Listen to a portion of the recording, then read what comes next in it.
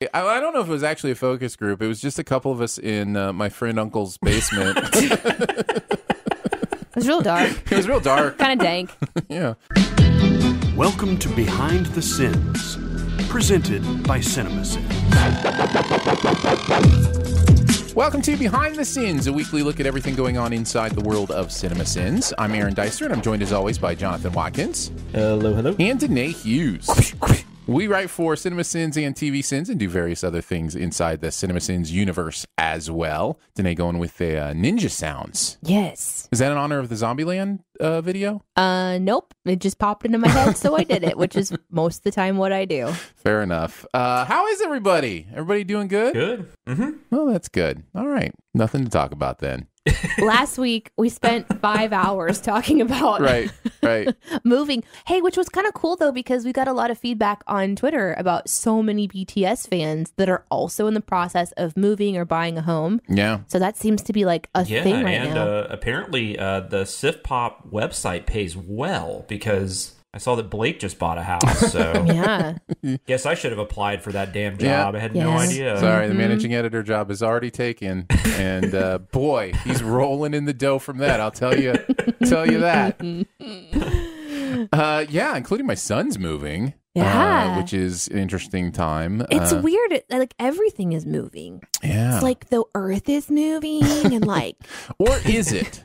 Do you know the motion paradox? Or have like you heard the this? universe is moving, you know. Is that your Madison impersonation? Or are we just doing all Zombieland references? Slowly apart. The motion paradox. Science. The motion paradox says that there is no such thing as movement. That technically, because everything is in a place at a given time, that the only reason we perceive movement is because we perceive time. Whoa! So maybe the Earth revolves around each of us. Yeah. Like it's like a child psychology. Like there's that stage of development where the kid believes that everything revolves around them. So because I can perceive time, I can see you moving. Yeah. And such bullshit. So I never actually leave my house, which is like my life's dream. I just question that because, like, think about my child who is 3. She can't perceive time. Sure she can. Nah. If I say in 5 minutes, she's super confused. Actually, I didn't say she can perceive it well. She actually can perceive time really, really well. One of the paradoxes that goes along with this is the idea of you'll never get to a place if you only go halfway every time, and you could go halfway forever and never get there. So, if you can continue to move infinitely and never arrive somewhere, does motion really exist? I have a quick question for you.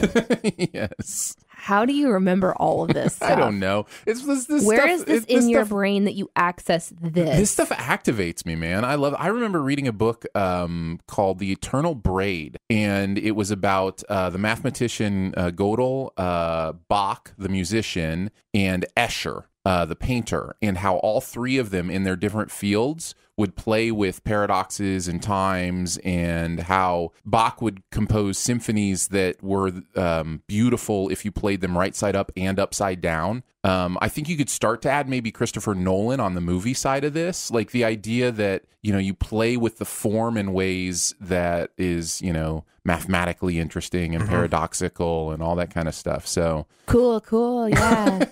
Word, man. Anyhow, I still have that book. Escher is my favorite painter, by the way. He's great in the way he plays with, like the always ascending stairs, the idea of these paradoxes, but you can see them, but they can't exist in real life. Yeah, man. By the way, Danae, that perception of time that your daughter has so well, that goes away. Wait till she's like 6 or 7 and you tell her she's got to be ready in 10 minutes. See how that goes for you. Yeah. Great. I'm not looking forward to that. Yeah. Well, good news, you don't have to, because time is an illusion. Just tell her 2 hours before. Wait. So if I just move halfway towards her next birthday. Never get to her birthday. I'll never get to her birthday. That's right. Oh my God. But like the rest of the world will get to her birthday because they're moving towards it. Wait. You can never get somewhere because you have to move halfway first, so you will never get there. This is like a procrastinator's dream, right? No, because you're always doing something. Like the procrastinator would just stand there. Yeah. You wouldn't even go halfway. Nothing makes sense anymore, man. No. This is the perfect place to just move into our show. You guys ready to talk about the SinSide Scoop? Yeah. All right, let's do it. What's he building in there? I've got a secret. Pay no attention to that man behind the curtain. This is a true story. We're going to take a look at the videos from the CinemaSins week and the process of sinning them, how we feel about the stuff we're sinning in general. We will start with TV sins. Breaking Bad. Is this our last Breaking Bad in this Breaking Bad run? I think so. Yeah, I think it might be. Yes. Wait. Yes. We're going to talk about Crawl Space. This was a Dicer Watkins script. Jonathan and I writing on this. This is was an interesting episode to go back to for me because I remember loving this episode. And I had forgotten how much of my love for this episode was based on the last 10 minutes of this episode. Oh, I don't feel as bad now because this was the first time I watched this episode and I really didn't like it. Well, it's been one of my least favorite Breaking Bad episodes. Well, it's so boring. It's such a slow start. Now, listen, Breaking Bad being slow is not new. Like, that's definitely a staple of Vince Gilligan. But I think what happens is he builds to this place by the end, or the end builds to this place where I think it just changed the way I thought about the episode because Cranston is so incredible at the end, and it's kind of this, another one of this transformative moments for the character, and it's an incredible ending. I had forgotten how much nonsense is in, just all that IRS stuff with Ted and it's just everything's very contrived. Even like him and Hank being on stakeouts, and even the confrontation with Jesse. Tell me what's going on in this episode. Tell me all the things. Well, I mean, I think we kind of have, right? Like we talk about the the stakeouts that they're doing. So this Skyler, is when they're getting closer to catching Walt. Yeah. I mean, yes, he's kind of almost at full villain at this point. Okay. So I guess because I like, I like to research all the different things, but then I'm not on Breaking Bad. I want you to give me all the information. Well, we have all day.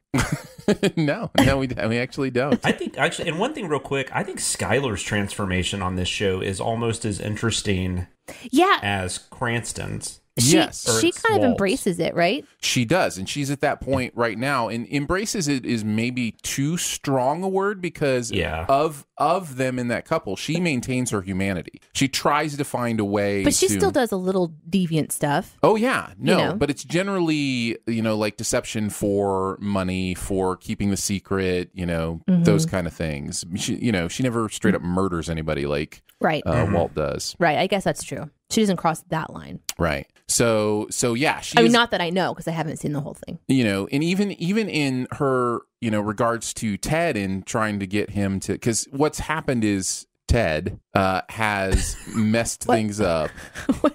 I'm so glad we had that sin about Ted. Ted is awful. He's the worst. Ted is the worst.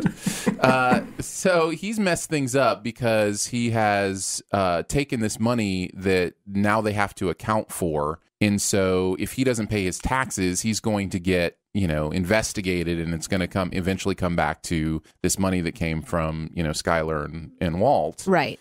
So drug money or whatever. She's trying to force him to pay taxes. Meanwhile, and correct me if I'm wrong on any of this, Jonathan, but I think he has this huge crush on Skyler and wants something there. Yes. And so even in that respect, Skyler is still maintaining her humanity to not use that against Ted, right? Like I think doesn't she end up like hooking up with him a little bit? Because I think I just remember in one of my bunny trails of research just about the characters on their wiki page and stuff, I remember that she ends up having an affair with him. I thought she was having an affair with him at first, though. Oh, okay. I thought it was before this.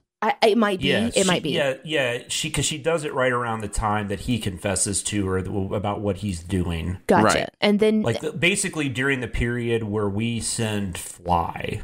But I guess I saw that as more of like she wanted to have an affair with this guy. It wasn't like she was using him, like her. And I think is it that maybe at this point, whenever he's not doing what he should be doing with the money, that they decide to she kind of leaves him. Mm-hmm.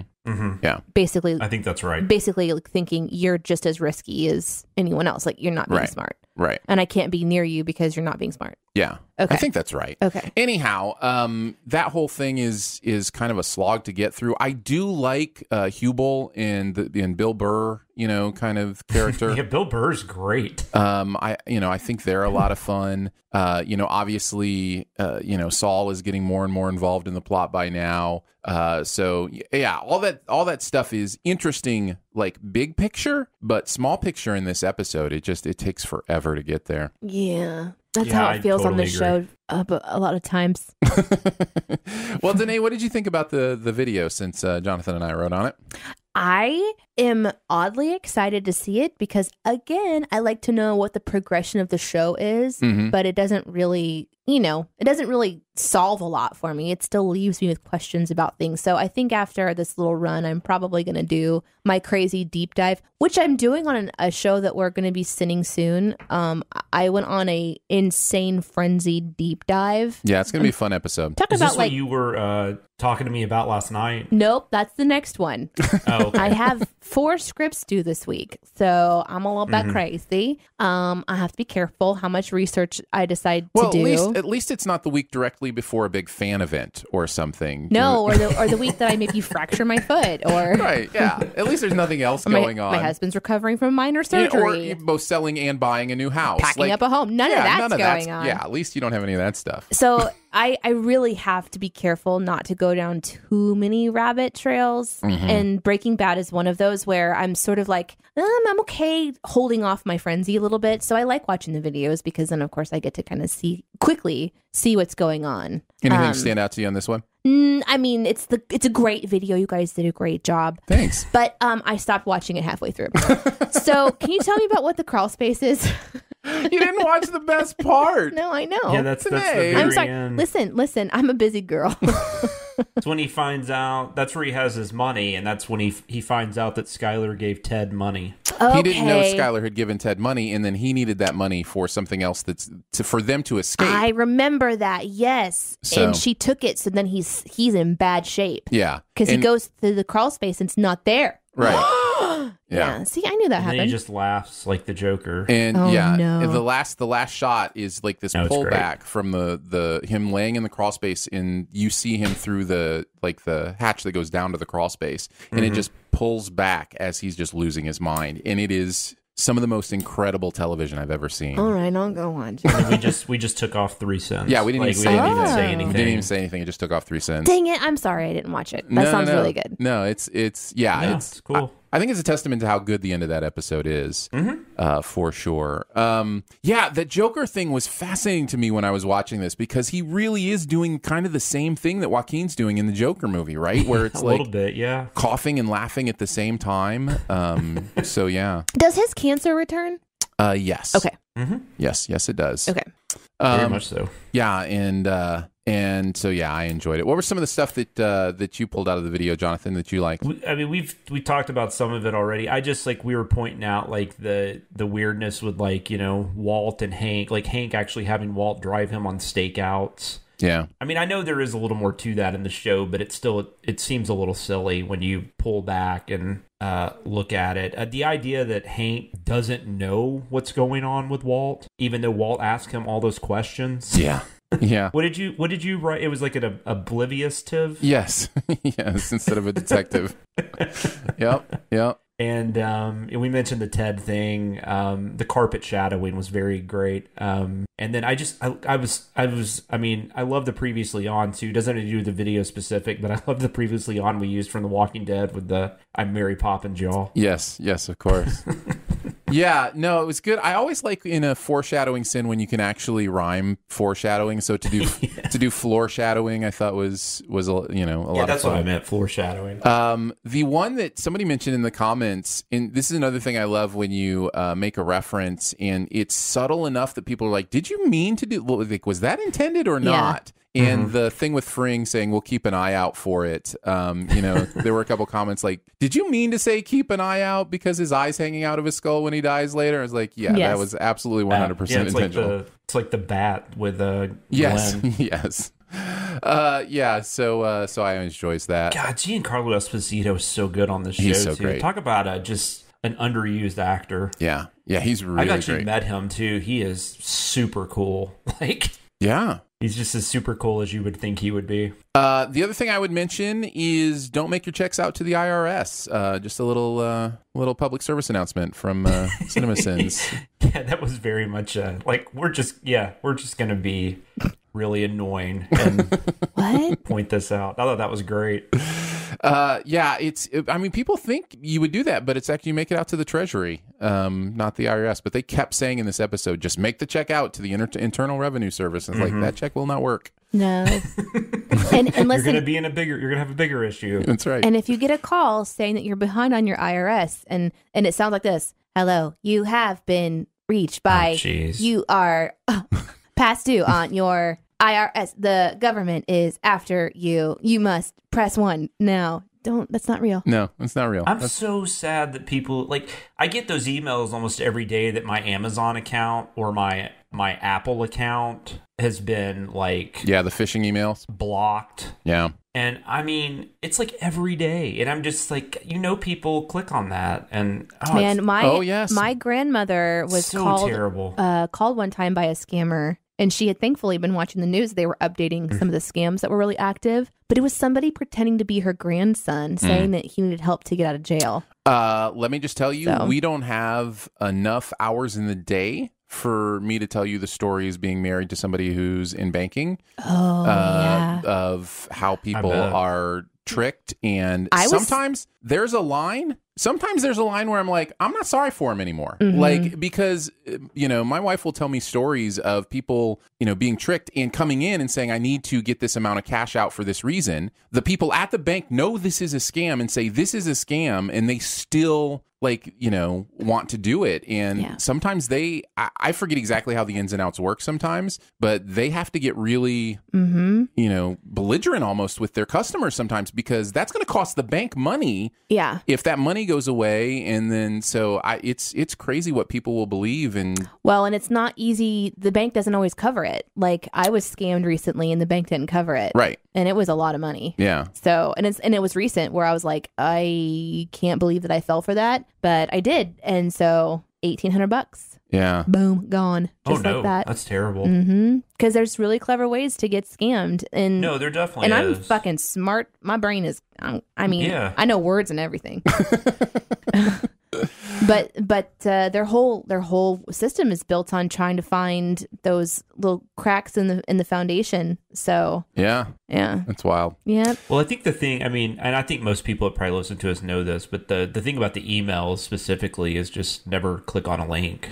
Mine was actually an email. Always just go to the site itself and make sure everything's cool. Mine was an email. It came when I was working at a job recently. I was brand new to the job, and it came through from my boss. And I was using I was using an Apple computer, which I have never used before. And so all the information I'm looking at is in a different place. And so I just didn't see the warning signs, because it was all coming to me differently. So there's a lot of circumstances that kind of led to this moment. Who was it? Somebody was just in the news that got scammed because... Oh, Shark Tank?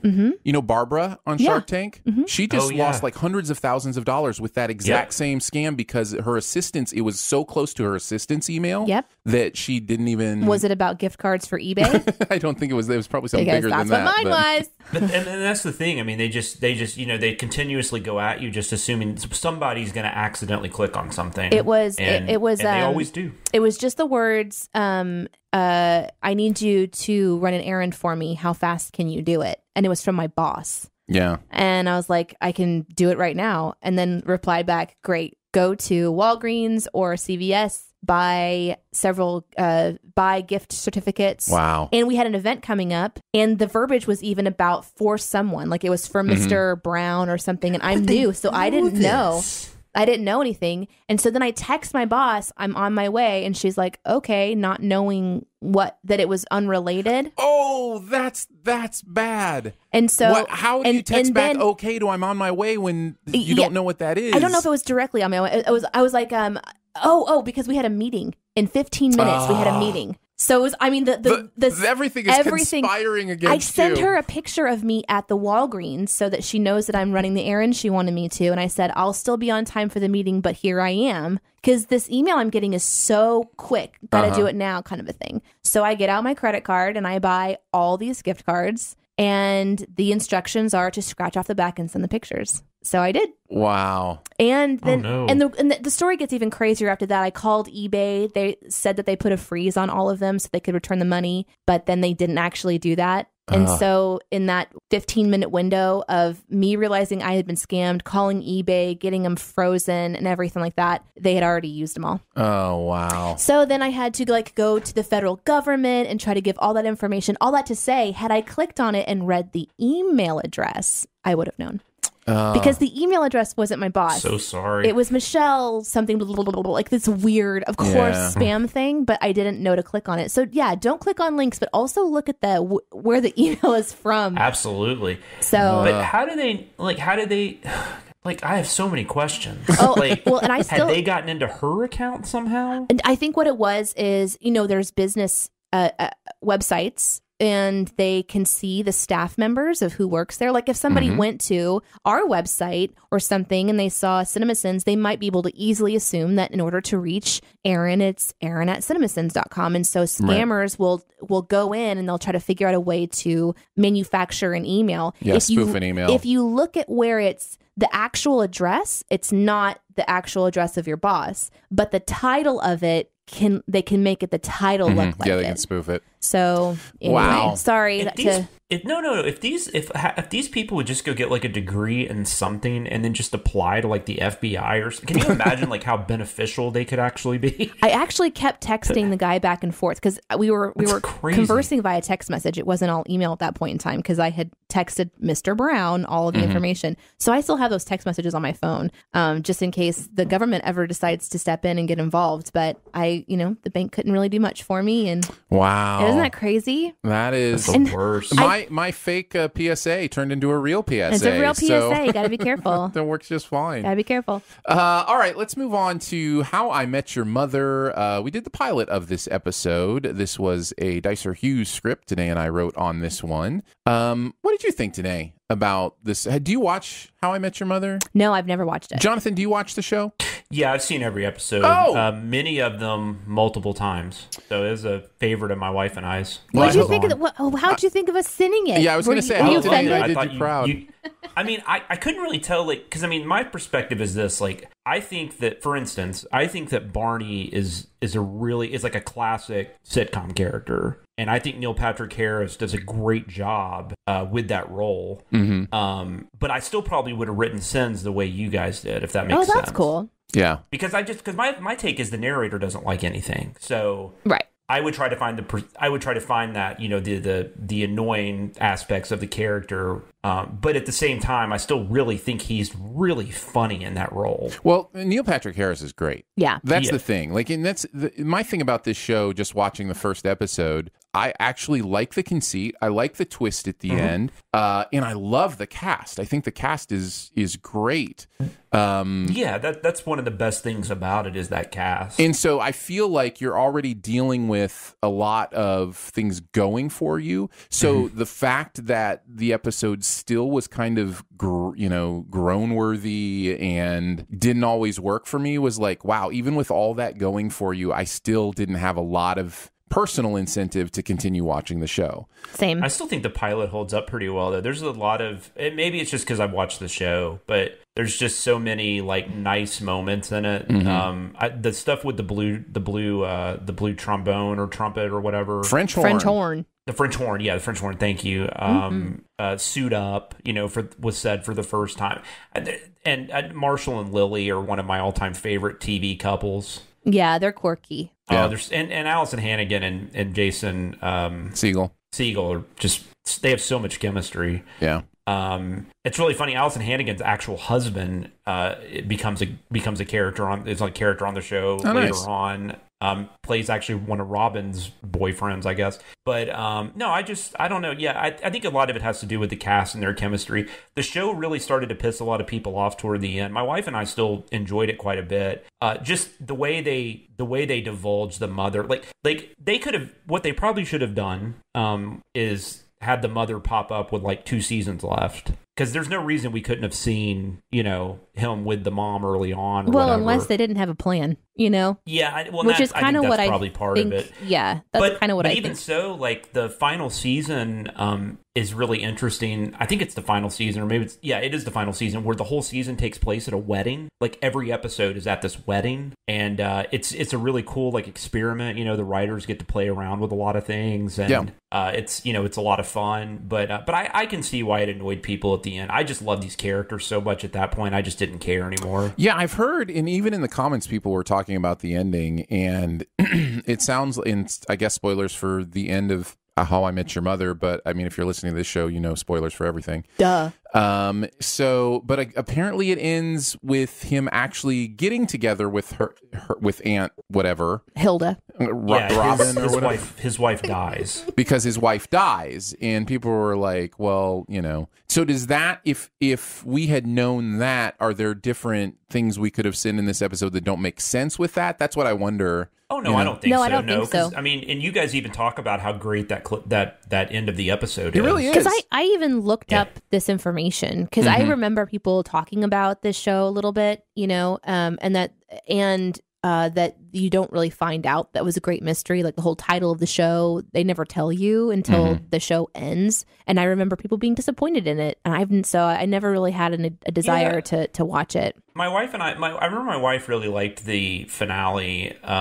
I liked parts of it. The only thing about it was it felt really rushed. Like once again, I just feel like if we had known the mom better, it might have felt a little more genuine. But it just like basically by the time you meet her and she becomes his wife, she dies. They're together for a while because they have these two children. I think the ridiculous... But what we see, we've only see her for like 30 minutes. Which would be ridiculous because the kids, you know, I don't know. I just feel like the kids would have known that part of their story. They're like teenagers now. So it just feels kind of weird. But anyway, I mean, I didn't... Oh, well, no. What happens is he hasn't gotten together with Robin yet, though, at that point when he's telling him, like, if you guys want to know, like, if you guys already know, at the end of, like, he says, so that's how I met your mother and so on. And then they're like, you know, Dad, we know you want to be with Aunt Robin. It's been a while since I've seen it, but he basically gets together with Aunt Robin after that. Meanwhile, these children are aging on the couch and look like 40-year-olds. Well, they actually, they don't show them as much later on, but they filmed a few things with them early on, so they don't age. That's interesting. That is interesting. Yeah, they filmed everything with them like in the first couple of seasons. Because the girl is actually, she was on the show Nikita. She's actually been in quite a few things. I can't think of the actress's name now. Interesting. Yeah, because they picked kids that looked exactly like them. So anyway, Yeah. That's Yeah, true. But they did film a couple things early on, so they didn't have to. And then you guys also talked about him telling the story to them, and like he says like Smurf penis. And but what's funny, I love that you guys brought that up because what's funny is in other episodes, they get jokes out of him covering up what things he's talking about. Like he calls them different things because he's talking to kids, Right. But then in some episodes he just says Smurf penis. yeah, And there's he a lot also of that. tells them all about Barney. Yes. Yeah, His exactly. mini exploits. Right. I can It's see that's kind of weird. I can see why this show would be something that would be interesting to watch, especially if you like watch the pilot, and then of course you're intrigued to continue to watch the next episode, and then maybe you fall in love with the characters. But for me, I didn't. I think, like you said, the Barney and what was her name? No, not Barney. The Marshall and Lily. Yeah, Marshall and Lily, I think, were the two that I was most interested to kind of watch because they were quirky and delightfully honest with each other, willing to talk about fears, but also stay true to each other. Like there was something that was really heartwarming about their relationship that I would definitely watch, but I don't know that I would watch the rest of it. Barney annoyed me to no end. I didn't like that guy. Yeah, there are two parts. I think that would grow on you. I think he would grow on you. I don't know. I think he just doesn't age well. Like a you know? mold. He just grows. No, but on he you. gets better on. Like he grows black on the mold. show, is what I'm saying. Like that really dangerous mold that makes you move out of your I'll house. tell you this: like they have a whole because I didn't know how much you guys knew about the show, and I didn't know if you were going to want to watch it. But like for instance, him and Robin end up having a relationship. Of Right, course of they course do. they do. Because it's a sitcom. But it's actually really interesting. Yeah, it just Like has. they actually work together really well. I don't know. It has the two things that make it very hard for me to get into a sitcom. One is the side character that's an absolute jerk and is, hard for me to laugh at. And the other is... But they live upstairs from a bar no. or a coffee shop. The other is just how fake the laughter is. It's so hard for me to get into shows because of that. Other than that, like I said, this has a lot going for it, and it doesn't surprise me. It was fun to sin. I actually had a fun time on this one. Let's transition into that, and Jonathan, we'll let you start since Danae and I wrote on it. What are some of the things you liked from the video? Yeah, I mean, I talked about a couple of things you guys touched on. The aristocrats joke caught me completely off guard. Did you write that, Aaron? I think that was an ad from The Shadow. I think that was okay, that makes sense. Okay. Yeah, and it's a perfect joke. It's a great joke. Oh, it's brilliant. I forgot about that. Wait, which one is this? So he says Bob Saget is not telling the aristocrats joke in this scene. Oh, okay. If you don't know what that is, basically the aristocrats joke is a joke that comedians tell each other, and it gives them liberty to say the most vile, foul things their brains can come up with. And then the punchline is, the aristocrats, everyone. It's been this running joke between comedians for a long time. There's a whole documentary about it. Yeah. That I think Penn Jillette did, actually. Well, then well done. I mean, I know that Bob Saget is actually kind of a, raunchy dude. Well, he gives the most foul version of that joke in the movie. I think in the documentary, he really goes for it. And so so that's kind of why that joke works so well. I still remember because I was the right age for Full House, basically. And I remember he did a comedy special on HBO that my mom and I watched because, I was a fan of Full House. And I just remember being like, whoa. I think Ted is not the dad from Full House. He cusses. He's not the same person from the movie, the TV show. Local law enforcement. That was Aaron. That was a good one. Thank you. I appreciated the milk needs to be put away sign very Danae. much. Yeah. And going to Orlando felt like I was being trolled. But I thought that was really funny. I did think of you when I wrote that. Yeah. And the obscure lines from Ghostbusters was great. I quote that movie constantly, so that was just... that was one of the things that stood out to me the most, being around people and sort of being a person that does speak movie quote, is how false that felt. Because... Oh, yeah, for sure. First of all, it wasn't that obscure a line from Ghostbusters. Oh, sure, yeah, everybody knows lines from movies. But secondly, she just says it out of thin air. It doesn't even, you don't even see how it applies to their conversation or anything. Yeah. It's just I don't know. That one bothered me, but yeah. Good stuff. Funny. What about you, Danae? Great video. The new record of how we got to roll commercials. Yeah. So that was kind of fun. 10 seconds is the new record. If there was somebody updating any kind of fan wiki. Yeah, right. It is the first line of the show. Yeah. I also liked the swipes, freeze frames, whooshes, split screens, and somebody has the extra gene. Nicely because done. Anytime I can do a little wink and nod to Jenna Marbles, I want to do it. Right. Because she's my faves. I really liked the one where, and these are all mine, of course. Because that's great. Why would I like yours, Aaron? You've already mentioned one of mine, so I know that's not true. There are two questions a man has to know in life, and just the delivery of I know this one. Is it bigger than average? And this happens to all guys, right? Yeah. I really liked writing that one. That was kind of fun for me. There was quite a few. I also liked being able to in the cab. The cab driver's like, "Has he hit you?" And it's like, "Oh, it's good. The show has a moral compass." And then he immediately starts asking if she was naked when she was getting spanked. So then just being able to turn it around and then keep the sin, kind of almost show that we're going to give us a sin back for having a moral compass, but then it's immediately snatched away because of the natural progression of the conversation. Yeah. And I also like that you and I had one that was a combine, or an alt. We both wrote one about how she's startled on the couch. Yes. But she would still have other senses to be able to tell that this large man had sat down at some point in time. Yeah. So, literally taste is the only way of her senses that she would not know. Yeah. So. Yeah, no, good stuff. Well, you guys took all mine.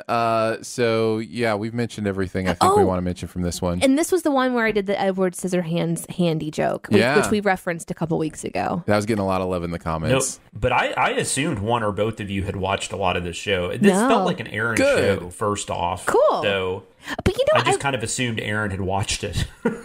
It was interesting too that the comments though, and I don't want to take anybody's comments because No, you're good. this one has a I really. don't have any from this. Do you have a comment from this one, Aaron? I do, but I mean, if you talk about it, it's fine. It Is doesn't it bother me. JB's? No. Okay, so there is a great run of comments in this chain. If you want to throw in your own comment, so fun to do so. Go over. It's one of the top ones that's been upvoted like 592 times at this point in time. And there's 19 replies to it, and it's all versions of what the show could have been called instead. And so it's all fun. the fans kind of giving new ones. And one of them is, so in that thread, there's one from Davin that says, "How I obsessed over your Aunt Robin and almost ruined her wedding to your Uncle Barney and destroyed the best relationship I ever had twice before realizing that I'm an asshole and let her know that I'm going to leave her because only actually met your mother." It's just, anyways, there's a whole bunch of That's them fun. that are like That's hilarious. that are like this. Yes. "How your mother fortunately died so I can finally bang your aunt" was suggested.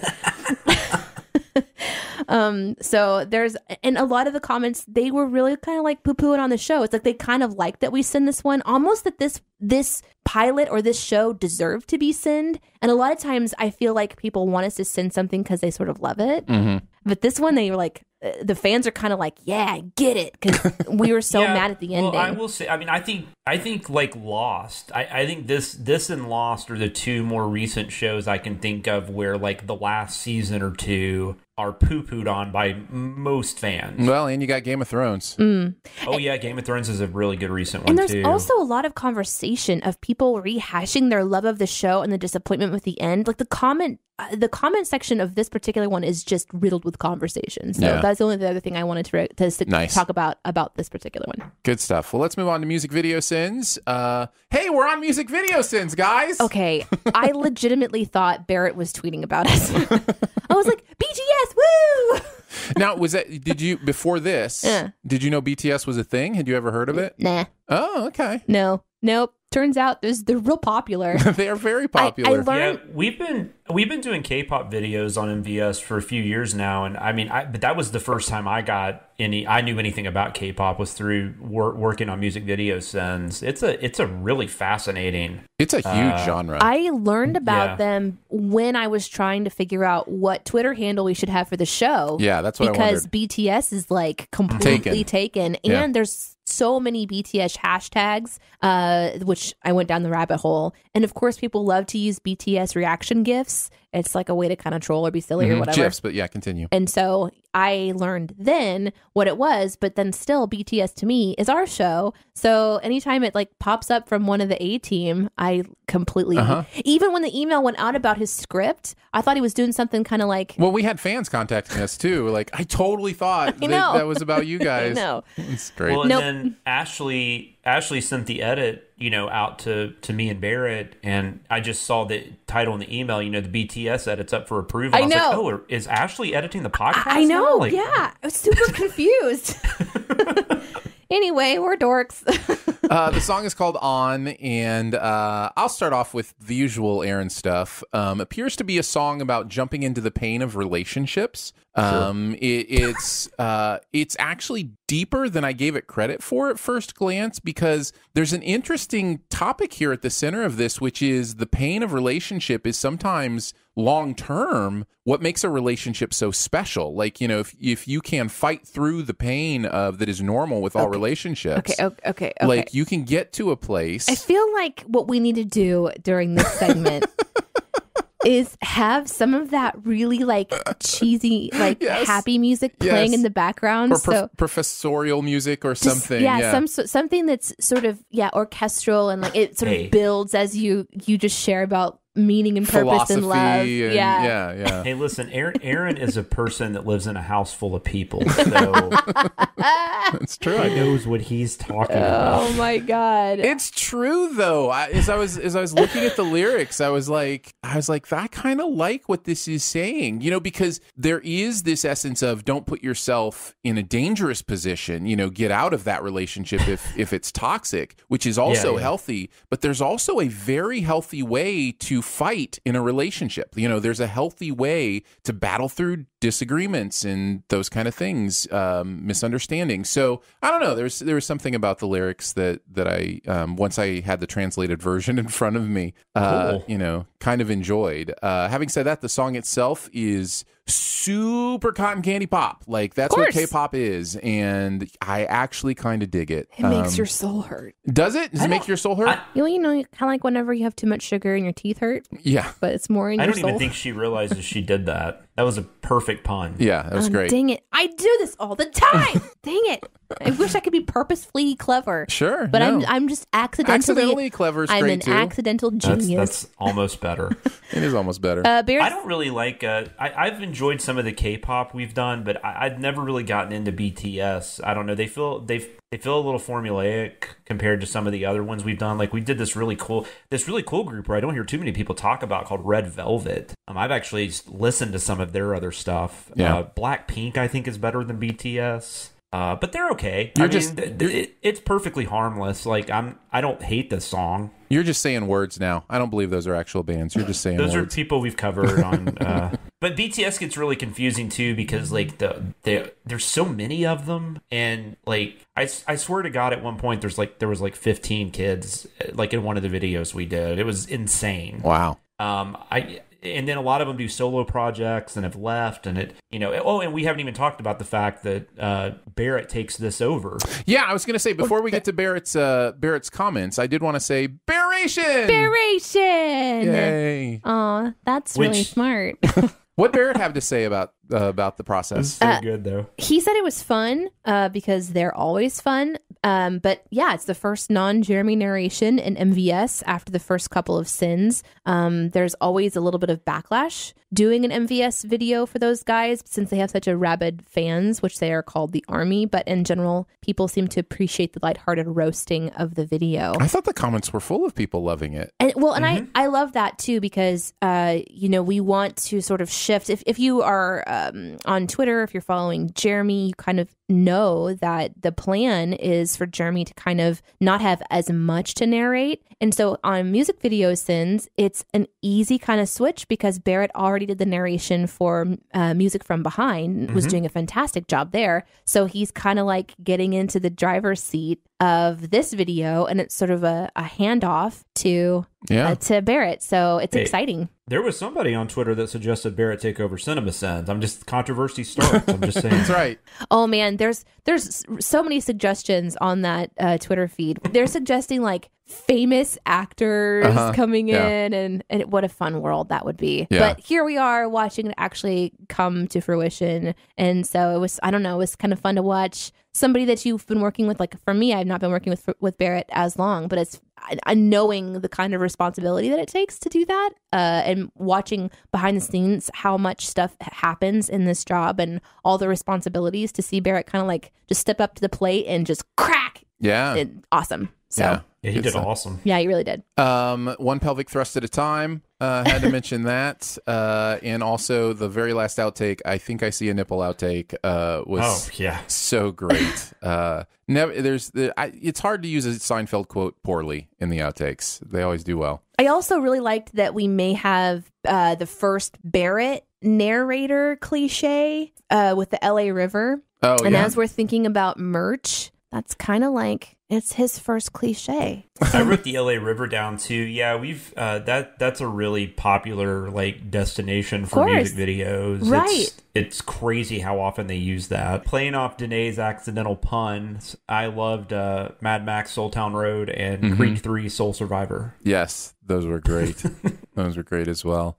Let's move on to CinemaSins for the week. We'll start with Terminator Dark Fate. This was an Atkinson Scott old school OG joint. Chris and Jeremy writing on this. I guess I'll start with my thoughts on Terminator Dark Fate because I think I liked it more than most people. It felt interesting to me. I was captured by kind of what they wanted to do in this universe and kind of where they wanted to shift it. I actually thought it made me care about the Terminator franchise again. Now, a lot of that probably has to do with Mackenzie Davis, who I fully admit I have a huge crush on.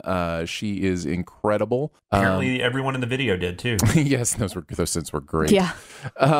So yeah, I kind of enjoyed this. What did you think, Jonathan? So I thought Mackenzie Davis and Natalia Reyes and Linda Hamilton, I thought all three of them, like just kicking ass and stuff, was a lot of fun. I think they give interesting performances. I think everything else about it's pretty much crap. I didn't like this at all. Yeah. What specifically was it? The story? Was it the world building? Yeah, I mean, I think maybe even like the structure of it. I really hated I thought Arnold Schwarzenegger got forced in there and didn't need to be there at all. And then you have to deal with crap like towards the end where he's sacrificing himself again. Mm-hmm. And which felt really false considering that, the movie seems to be about the three women. Yeah. I don't know. And this is coming from someone who has enjoyed at least found every Terminator film leading up to this watchable. Mm-hmm. I love the first two. I like each one after that less, but like I didn't hate Genesis. I guess for me, I didn't mind having Schwarzenegger there. I thought he was funny. I think you're right about the fact that he was kind of forced into the sacrifice thing again, and I think the video does a good job at pointing out how ridiculous that is and how it's been done so many times before and all of that. But I kind of enjoyed the character that he was playing and some of the because there is something about the Schwarzenegger Terminator when he's more human and aware that I find really humorous, and it had some of those moments that I liked from him. And I thought it was kind of cool that he ends up, I mean, I guess if we're talking about this, we can spoil it because we're doing the video, but he ends up being the Terminator. He's not the one from T2 because the one from T2 died. Right. So he ends up being the one that actually killed John Connor. Yeah, which is super interesting, but I don't think the movie does anything with it. They kind of try to play it off. Yeah, they use it as a reset button in a lot of ways, but I do think they deal with the consequences of it. Like certainly Linda Hamilton's character is, part of her whole motivation is dealing with that. Like you had that whole line which they send where she's just like, "I will never call you Carl." Mm-hmm. Yeah, I think that's his name, and which is actually a really interesting line. But like the way it's done in the movie, it just kind of lies there. Yeah.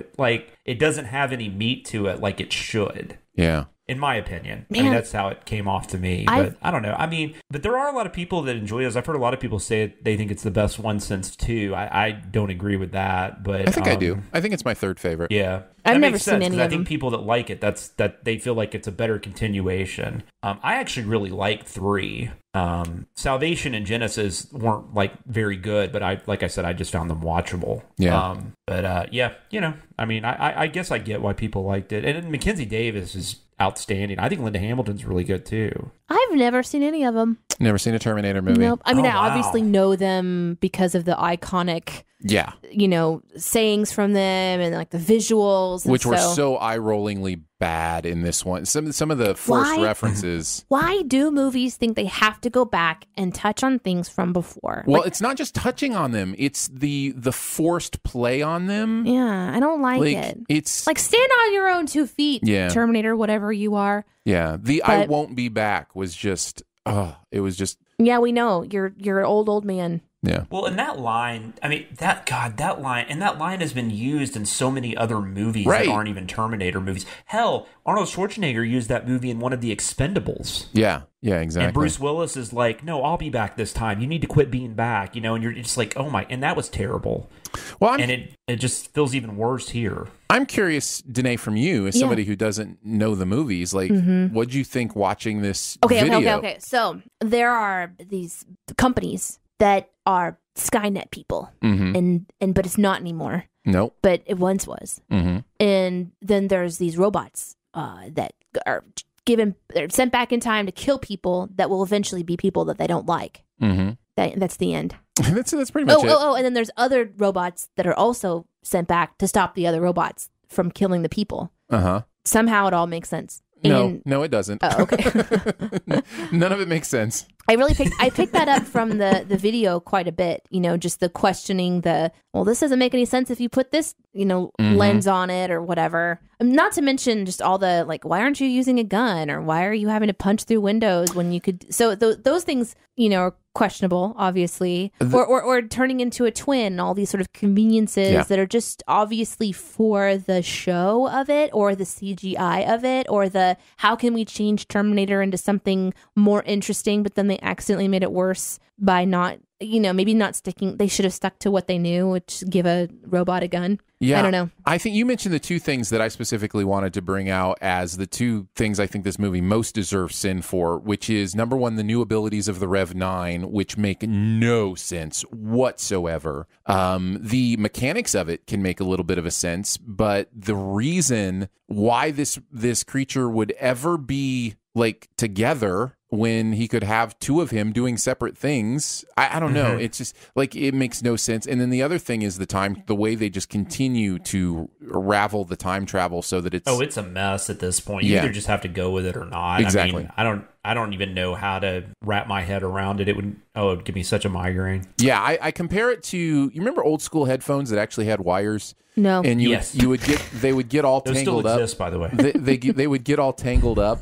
and it's you would not know where one began and the other one in, and you'd have to try to untangle them, and sometimes you'd make it worse. And then every movie just adds a new set of headphones tangled into that mess, and it's just I can't understand any of it and get it untangled. So yeah. I think it's and it has to do with the fact that the movies are many years apart, so the technology in our lives is better. But it's, and I think Danae kind of touched on this a little bit. It's just so weird that you have I don't know. Does that mean the technology gets better even though the time looping changes, and how would they know to build the advanced robot if Skynet was destroyed? And Chris, they touch on that a little bit in this video. Did Chris or Jeremy have anything to say? Yeah, they both actually turned in their homework. Chris said Terminator Dark Fate is decent for a while until the movie has to find a way to fit Linda Hamilton and especially Arnie into it. It has a great feminist vibe to it, but they still need him for some reason. It can be said it's the best Terminator since 2 or maybe even 3. It's certainly better than Salvation and Genesis, but it's a low bar to clear. My favorite thing to pick on during this movie is Mackenzie Davis's character's unwillingness to tell the new John O'Connor, Danny, why she's so important in the future. Grace constantly tells her how important she is, but without explanation. And then, by the time of the reveal, the reasoning is that the future Danny told Grace that her past self wouldn't be able to handle it, even though the Danny we see in this is strong. She's a strong leader of her family, telling everyone what to do, and even yelling as she and her brother's boss. So it's the usual "I didn't tell you to protect you" nonsense that movies try to get away with when they just want to keep something secret for a reveal later. Yeah, that says it for me. Then Jeremy added, Terminator Dark Fate is a decent action chase film for 30 minutes and then turns into Cocoon.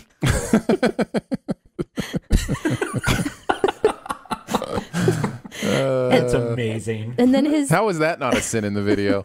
and then he follows that with, I hated it. Of course. Chris is right in that forcing Arnie and Linda Hamilton into the plot grinds it to a halt and ruins what could have been fun and fresh. My favorite thing is to nitpick when the stupid Rev 9 Terminator constantly splits into two Terminators at one point in the battle, as though it wouldn't always be better to be two Terminators instead of one. And then he uses the drones to go after them. Drones in all caps. A Terminator using a drone. Can you imagine?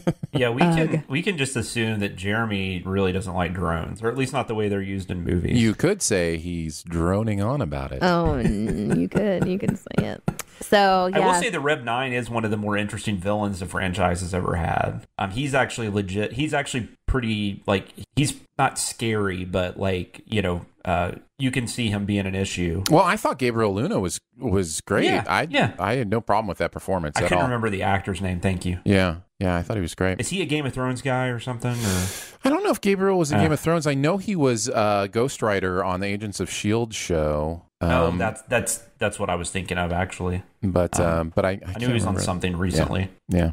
Well, there you go. Those thoughts on the movie itself. As far as specific sins, I loved the paper football touchdown concept and the fact that the callback is just touchdown. I love that. I thought that was really great. What about you guys? I don't even remember what they were talking about when it got to this, but I just love that part. I love when they do stuff like the update. The movie never explains this. Yeah.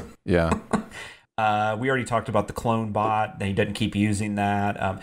They mentioned how they didn't separate the saucer section on TNG every time. That was kind of funny. Yes. Even though I do believe they didn't do that because that would be a huge pain in the ass to have to do that every time. Right. But still, very, very interesting. And then I do not care about Grandma and Grandpa's feud, which was how I felt. Yeah. That's during funny that stuff. scene. Danae? Yes, Aaron? Did you have any other sins you wanted to mention? Did you have a question for me? Yes. What is the meaning of life, Danae? Yeah. Okay. So this is a really big one. So it'll take us a while to talk about, the meaning of life and everything. But actually, it's super quick and easy now that I think about it. I mean, that's how fast I think about things. It's just love, man. It's just love. It's all in that BTS song called On. We legitimately talked about everything except for the cliche places for the action sequence to take place, being Hoover Dam. Yeah. That was one of my favorite sins of that one. Well, and the callbacks for it are real nice too. Mm-hmm. Yeah, that's very well done. There's also a sin at it's like towards the beginning-ish where the sin is kind of like, I haven't seen this, but I know she's going to throw the phone out the window because that's what always happens because I've seen movies kind of thing. And it reminded me of something that happened in a script, and I don't know what to do. And I can't tell you what script it is because it's coming, right? Okay. So it's a spoiler. We could beep it out. It's beep. I can't tell you. But what I did is as I'm writing it, I'm like, I'll give all the sins back if she vomits on your face right now. But then she actually does vomit on his face, and I don't know what to do. Like, guys, do I keep it in the script and do we give sins back?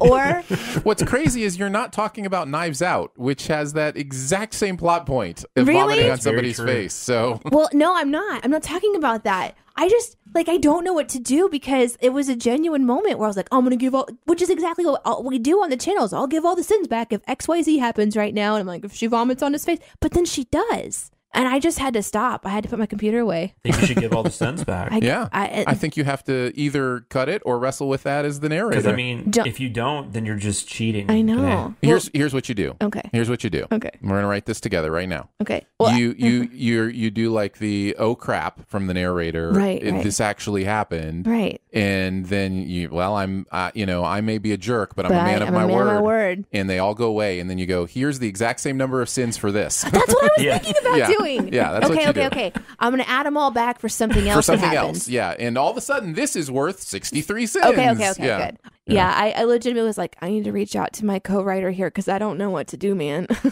Let's move on to Zombieland Double Tap. This is a Cher Watkins script. So Barrett and Jonathan wrote on this. Danae, I'm assuming you've never seen either of the Zombieland movies. No, but I watched the first. Whenever you say that, it's always like you're saying you share Watkins, like sharing like I'm Watkins. Being shared. You are, man. You are. No, I haven't, but I watched the Sins video for the first one. So I feel like I know it really well. Of course. It's the same damn movie. It really is. That's actually what Barrett said about it. He said Zombieland is a rinse, dry, repeat. I could have probably told you how that movie went from the trailer. Jonathan has a good beat on it. Yeah, we were pretty much in sync except for one thing, I believe. But yeah. I must have been in a forgiving mood. I would never say I like this movie, but if you're going to copy and paste a movie, Zombieland's not a bad movie to copy and paste. I had a good time with a lot of this stuff, but at the same time, it's like, how about a new movie? So yeah, look, we did a mini pod. Chris and I did, and actually our friend Dave Irwin was on there with us because he went and saw it with us. And I gave it like a semi-favorable review. Like I kind of slightly said, if you enjoyed the first one, you'll probably have fun with this one. It doesn't hold up on a second viewing, though. No, I guess I haven't gone to that second viewing yet. So yeah, there's no need to. I just, I remember really loving the Madison character, Zoe Deutsch. That's the one thing I think Barrett and I disagreed on. I had a sin removal for her. As it should be. As and it should instead be. of a sin removal, there's like 7 sins about how dumb Yeah, she Barrett is. hated that. I thought, but see, I thought it was a play off the dumb blonde in a really interesting way. I thought she was going to I be did one of too. the advanced zombies. When I was watching the video, I was like, ooh, what if she's one of the advanced zombies? That would have been clever. Like, you know, like a maybe brainless. my love for Zoe Dutch is like, I think she's a great actress. Because she was So brainless, you know? Yeah. That so probably then, helps. how cool would it be for her to just be like brainless and then like Yeah. murdering people? There But- is a moment, though, where you feel like she's well aware of what's going on, though, because Emma Stone's been, like, just, like, talking down to her the whole time, and you get the impression that Madison doesn't get it. But then there's a moment where she says something, you know, she's like, oh, I missed this, or something like that, where you're just like, oh, you know, she's being sarcastic, and Yeah. she totally got all of this. Yes. I thought it was an interesting little turn on the dumb blonde, but Yeah, I thought Zoe Dutch just played it so well. Yeah. So, but the main cast is very unlikable. yeah, totally. There's nothing more true in this video than at the beginning when it said, you know, we're here to play the hits. It is definitely that kind of movie. So, and the video rightly sends it several times for that. So Yeah, and even though we took some shit for that, whatever in the first one about them eating the burger, and that was Patient Zero, that sin that Barrett wrote was so excellent, though, about where he's just like, nut up or shut up, but, you know, and Yeah. like you just said, we're playing the hits. yeah, totally. Danae, what'd you think about the video itself? It really did remind me of the first one in its color and its play and its silliness. And then the sins, of course, pointing things out. Like, for example, the very, very beginning with Woody Harrelson tackles someone and just pointing out like how bad of an idea that is to tackle Yeah. a zombie, and just weird decisions about when to shoot and, you know, things like Well, and a lot of that stuff, of course, you know, we've sinned Walking Dead episodes, and you know, zombies are so easy to sin, because it's such a stupid monster. Well, then they all went like off of the, I guess, into the water or off of a cliff. Maybe Yeah. I wasn't 100% sure where they went in the end. limbing moment at the end. Yeah. So it's interesting to see how they choose to live. And then I guess they find a group of survivors to not have to just live in isolation any longer, which is maybe like a way to kind of put a little bow on some of the story if they don't go back to it. But it just seems like this is a funny, like it's a movie that doesn't take itself seriously, doesn't take zombies seriously. It's just there for laughs. But I do like it whenever any of you guys does the thing where you realize that in the movie itself, they should have an awareness of who Woody Harrelson is. Mm-hmm. Like I can't remember who the pardon was President for. Wesley Snipes. Yeah. And then it listed, I guess, his movies and included then one with Woody White with- Man Can't Jump. Yeah. Right. And so then, but I like when you guys do that, because I always forget about that being an option. And I think that that's just a funny thing to consider that. At the very least, they should be saying, "Why do you look just like Woody Harrelson?" Right.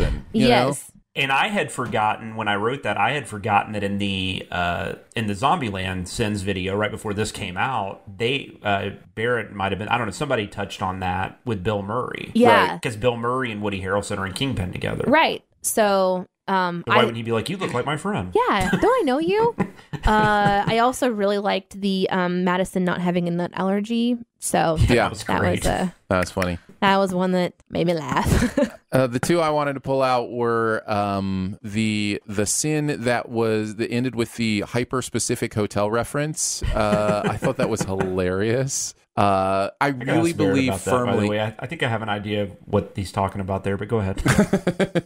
I got to tell you, you don't come to this podcast for lessons in comedy, but there is nothing better for comedy than specificity. The more specific you can make something in a joke, the funnier it gets, and it's just that's a great example of that. And then I also enjoyed the fact that when they said the worst running joke was the hippie thing, that in my brain I was like, actually the minivan joke was a lot lamer, and then they did the minivan joke being lamer, and I was like, thank you. Those both are so bad. Woody Harrelson, I mean, he probably got paid a ton of money, so I don't feel bad for him. But man, he got short shrifted in this movie so bad. Oh, those minivan jokes. Oh, it's just, and then he can't drive a truck. Yeah. Oh, it's awful. Yeah. What about you, Jonathan? I like, you mentioned the nut allergy was probably my favorite. I Yeah. liked the Walking in Memphis reference was really good. Especially the very last bit where he's like, the security guards, they didn't see him. Yeah.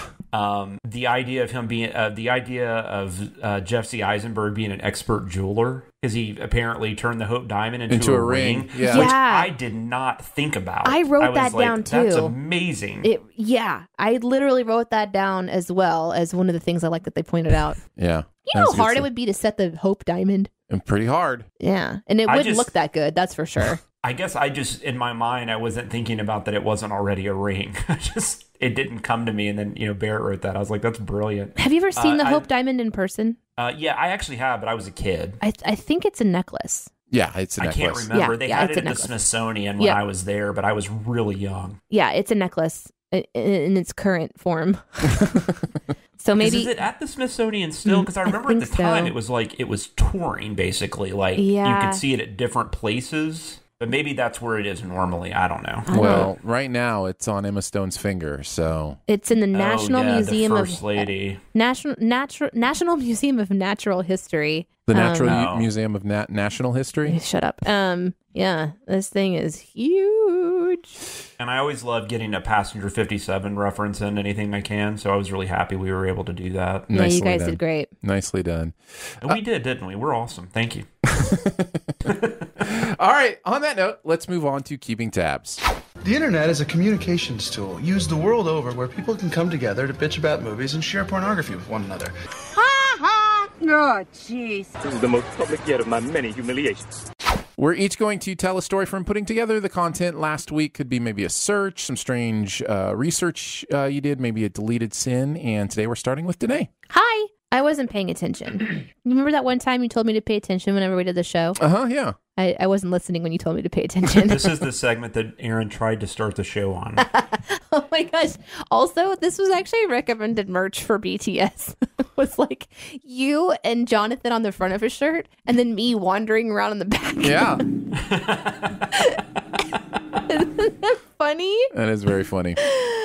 Oh, no. I'm glad people pay attention more than you do. So for keeping tabs, I was looking up a lot of things with How I Met Your Mother because that's the only one that I wrote on this week. But the one that I really was excited about was my search onto Willy Wonka fruit because at one point in time, there's this table and it has all these like oddly shaped colored round things and it doesn't make sense what it is. Somebody said it might look like pool balls from like a pool hall. Something, yeah. But they're Bocce different balls or They're different something. sizes though. Yeah. And so that didn't make any sense. And also some are gone later. So why would you just take some and put them someplace else? Yeah, what are those things? The apartment's really interesting. I mean, it's filled with all kinds of odds and ends. There's actually like a jar filled with buttons that's in the background of that show. I found that to be very interesting because I think buttons are cool. But anyway, these balls, all I could think about, oh no, I almost said something terrible. Go for it. Do you have a nut allergy? Sorry. Go ahead and say it, Danae. This is amazing. You actually caught it before it came out of your mouth. It's the first time for everything. Go ahead. No. It's more fun now that you know. Now you can say it even knowing how funny you are. Say whatever you were going to say about being a fan of balls. Go ahead. I almost said all I could think about was I wanted a whole bunch of colorful balls in my mouth. That's not bad. That just means you love diversity.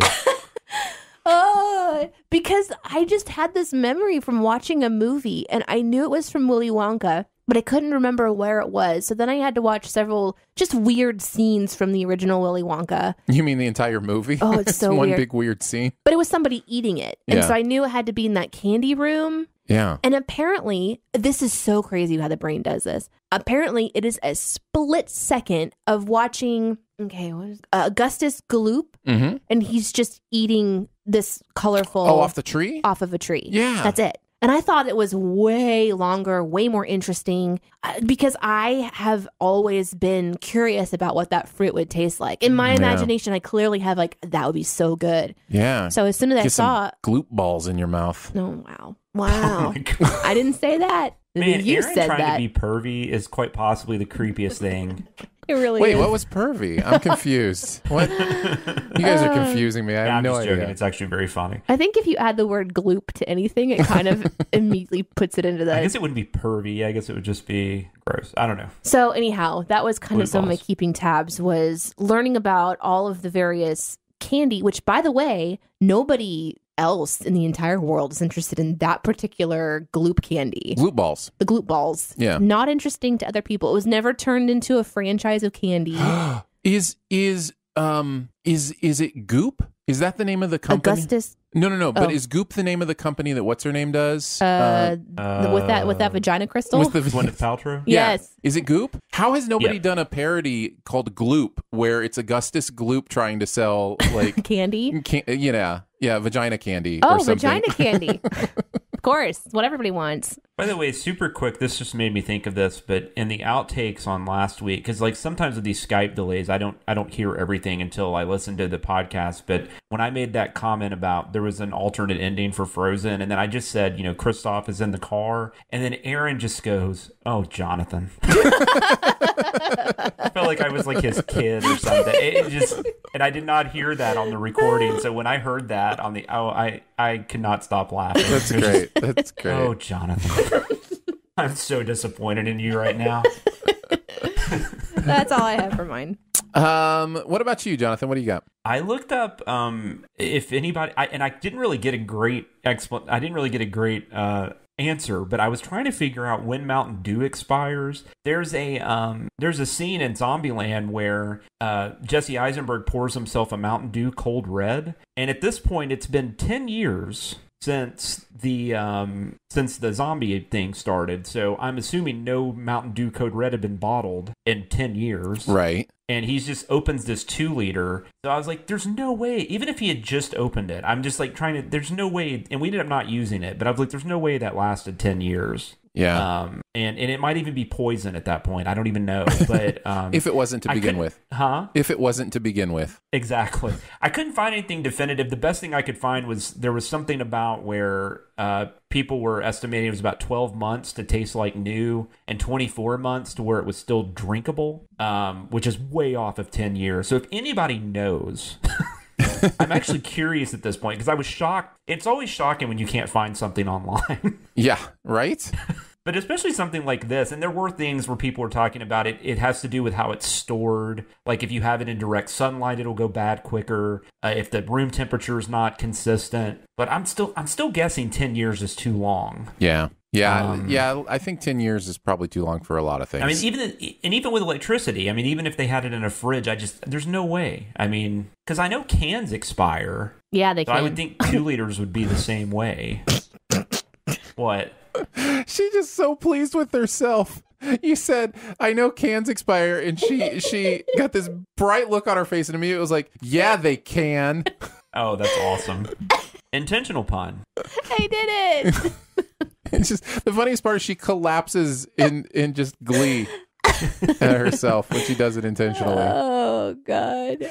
I wanted to mention that I did research on the laugh track, speaking of laughing, for How I Met Your Mother, because there is a sin about it not being filmed in front of a studio audience, which is true. And when I did the research, it's kind of fascinating what they tried to do with this, because they knew the show wasn't going to be able to have a studio audience because of how much it jumps around in locations and time and all that kind of stuff. And so one of the producers, I think, is quoted as saying, we would have had to put the studio audience on, the payroll, basically, to have them stick around for that much. And so what they did was they would film it and have the actors give a little space after what were supposed to be funny lines. And then they would show it to what do you call that? The test group. Anyway. Focus group? Yeah, like a focus group, and then record the focus group's laughter, and then use that in addition to the usual laugh track tricks and that kind of stuff.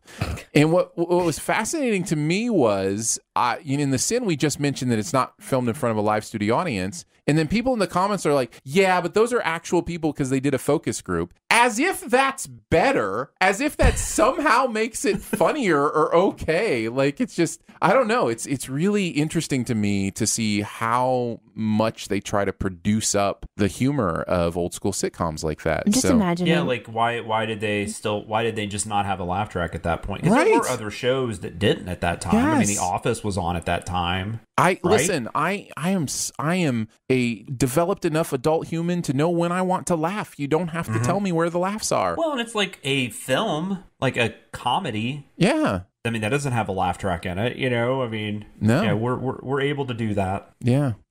Well, I agree. I'm wholeheartedly with you. I just don't think just because a show has a laugh track means it's bad, but I know what you're saying. And I guess now that we don't have as many of those, it becomes a little more obvious. I just wonder like how that focus group would work now in meme culture. Where I can't believe they had to focus group every episode. I don't think they did. I don't think they did. There's no way. Yeah, I don't think they did. Because now humor is so different because we just see so much humor, especially like with meme culture. Like this is what would happen. It'd be like, that'd be someone's laughter. Yeah. Just sort of like a nose snort. Well, even in these focus groups, they are amping them up and telling them to, laugh like crazy. And in that room, they're just pumping in laughing gas and not telling them. That's right. Have you ever done one? Me? Yeah. Yes. Yeah. Yeah. They're interesting. I've been to a live taping. They bought us pizza about 4 hours in. Because that's the thing you don't realize is they take like 6 hours to film. Oh, I mean, have you ever done a focus group? I have done focus groups as well. Yeah. Yeah, fascinating stuff. I don't know if it was really a focus group because it was just me and a couple other people. I mean, I guess it was, but like they used to do that in the mall close to where I grew up. They would do movie trailers. I thought you'd get like free passes to the theater and stuff if you watched a movie trailer and talked about if you were like, I remember watching Under Siege 2, the trailer to that, and nice. You probably would have hated that. Probably. You'd have been like, no. I thought you were going to say movie trailers shouldn't exist. Where's my coupon? I thought you were going to say, I don't know if it was actually a focus group. It was just a couple of us in my friend Uncle's basement. It was real dark. It was real dark. Kind of dank. Yeah. I don't know what was going on. They asked me to take my shirt off. It was weird. It was really weird. strange. Now, I was like, now that I think about it. I don't even know if we filled out a form at the end. Oh, well, there you go. That's as good as way as any to wrap up Keeping Tabs. We'll head on to the comment section. I appreciate your honesty. You're a real straight shooter. You are the ones who are the ball lickers. We're each going to pick a comment or two to respond to from this week's videos. What do you got, Jonathan? From Zombieland Double Tap, I made a joke about he was wearing the Dragon's Lair t-shirt, and I made the comment that Dragon's Lair was a terrible game, and I referred to it made the Friday the 13th NES game seem like an easy game to play or whatever, because that's a notoriously ridiculous game. Right. And then Ryan Clark commented, Dragon's Lair was first an arcade game that wasn't anything like the NES version. It was playable for one. I'm saying that because I wanted to point out I was talking about the arcade game. I just happened to use an NES game as an example to compare it to. I assumed you were talking about that. Game was not playable. No, it was horrible. It was ridiculous, and it was like one of those at the time. Like it either because at the time I guess games were like 25 cents. That one was like either 50 cents or maybe it was even $1. Yeah, it was expensive. It was stupid to play. It didn't make any sense as a video game. Mm-hmm. You just interacted with it because it was a cool animation style in a video game, and nobody ever seen that before. And because it had the typical objectification of the woman in scantily, clothing. That's scantily clad. They even made fun of it on Stranger Things. Yeah. So anyhow, I thought that was a perfectly valid sin. Yeah, perfectly valid. I want to throw a couple props out before I get to my comment. Praneev Ramkumar in the Breaking Bad video and comment says, the opposite of a detective, a defective. And I thought that was really clever. Nicely done. And less weird to say. less difficult to say, which probably makes it worse. It's more fun to have Jeremy say difficult things. What's a show? I'm sure he thinks that. What's a show about a defective detective? Is it called The Defective Detective? I mean, there's got to be a show out there where the detective is just really bad at their job. Pink Panther, Mr. Magoo. Mr. Magoo. Yeah, totally. Cool. Oh, Pink Panther, definitely. And then this one is, this was also from the Crawlspace video. Can we have an official CinemaSins t-shirt with the Cranston walked so the Joker could run quote on it? I just mentioned this because, get your requests in for what you want on a CinemaSins t-shirt, because we are doing that. If it's just words, do you not have to worry about copyright? I think you can. Okay. Yeah, I think that's fine. But the comment I wanted to go with was from the How I Met Your Mother video. It says, as a journalist myself, I must say kudos to Jeremy and the rest of the Sins crew for getting this one right. While news is dynamic and can happen anywhere at any time, generally speaking, journalists are informed ahead of time what they're going to be covering. And in the case of news that's breaking, the reporter who happens to be conveniently closest to the event in question is usually the one who gets called and asked. And that's usually before the news crew comes to pick them up, assuming they don't have a right of their own. So that was a really good sin. I forgot to mention that one, so I'm glad it was in your comments. Well, and I only brought it up because I have been in a newsroom a lot because doing movie reviews for the local news station and having good friends who are reporters. And that's just not how it happens. I was watching that going, this is the silliest thing I've ever seen. They're going to get in a news van and drive around looking for her? Like, it made no sense. Also cell phones. Well, she should have had one. That's true, especially if you're a reporter. So yes, I did appreciate that backup. Yeah, exactly. What about you, Danae? I've got 2 reviews I'm going to do as comments because I'm so excited. Because you don't care about the rules. Nope. The first one was tweeted at CinemaSins BTS. This comes from Jeremy. He said, I tried sending this to here's your dang review, Danae, at cinemasins.com, but it wouldn't work. A shrug of the shoulders. So the screenshot is, fine, Danae, here's your dang review. I love these guys. Aaron, Jonathan, and Danae have such awesome chemistry and are so fun to listen to. They give a peek into the world of CinemaSins and how they put together their videos. But they also go into so much more, oftentimes inappropriate. Yes, I added that part. Way too much more. If you're at all a fan of CinemaSins, then this is a must listen. Thanks for the review. That's actually a super, super good review. The next one, actually, so then I created the email and I got one from J-Dub who says, these chips are good. Love listening to the B team every week. The trio of Danae. Hi, Danae. Hi. Jonathan and Aaron are a great mix and compliment to each other. So then 5 stars. But what's interesting about this screenshot is that underneath it, he had given 1-star review to Tumblr and a 5-star review to Reddit. So we are on par with Reddit. You guys are great. So anyways, those are the comments I wanted to highlight. That's Thanks. Because technically they are comments. Technically anything is a comment. Danae, you got me on a technicality. All right, let's move on to Beyond the Sins. To infinity and beyond. Somewhere beyond my wild history. To boldly go where no man has gone before. We're going to each chat about something from the world of pop culture that we've seen recently. It does not have to be something on a TV or a movie. I just wanted to let you know. Yeah, pop culture. Pop culture. It fits into the pop culture. Just wanted to let you know that. Bubble. We should be fine. I watched all 6 episodes of the Netflix docu-series Cheer. Now, this is that's the what Jonathan does, right? Well, yeah, I still haven't watched that. I don't know that I want to, but no, I've heard it's really good. I had heard from several people I trust that it's a great documentary series, that it's really interesting and a good watch and well edited and well put together. And so I thought I'd give it a chance. And I also thought it would be interesting to talk about too with Jonathan here, because I do know your family does kind of exist in the cheer universe. You're a cheer dad. My daughter's been a competitive cheerleader for 2 years. Now she's young, like she's only 8, so we're still in the smaller stages, I guess, of it. But we've gone to the nationals 2 years in a row. So nice. Now is this in Orlando? The national? Well, so not Daytona, because this was in Daytona. They said that the nationals happened in Daytona. They have different. It depends on the type of cheering. I haven't seen it, so I don't know what they're doing, but they have different nationals at different places.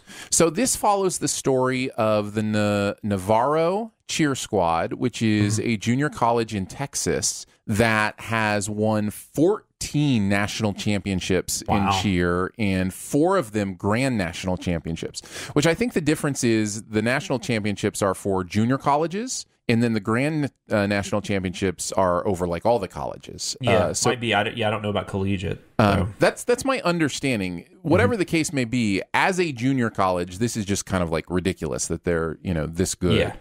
And it really does a great job at locking you into these people, these cheerleaders that are doing this, and kind of caring about them and what they're going through. It does that wonderful thing that the best documentaries do, where you learn about something as you're experiencing it. So I am completely unconnected to the world of cheer. And yet I found myself learning terms. And by like the third episode, my wife and I were speaking in cheer language to each other. You know, we're talking about who's going to make the mat, you know, and all that kind of stuff.